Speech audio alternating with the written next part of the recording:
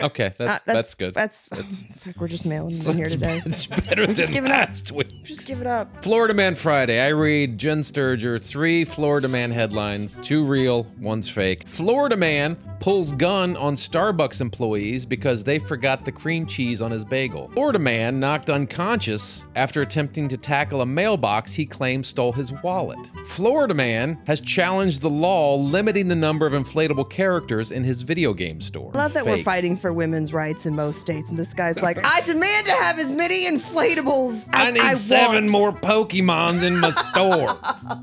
Store autonomy now. I know I've read number 1. I think the third one. You think third one's fake? Yeah. Mark one. Mark got it. That seems so Florida. It was the misdirect of the wallet. Oh, okay. Maybe.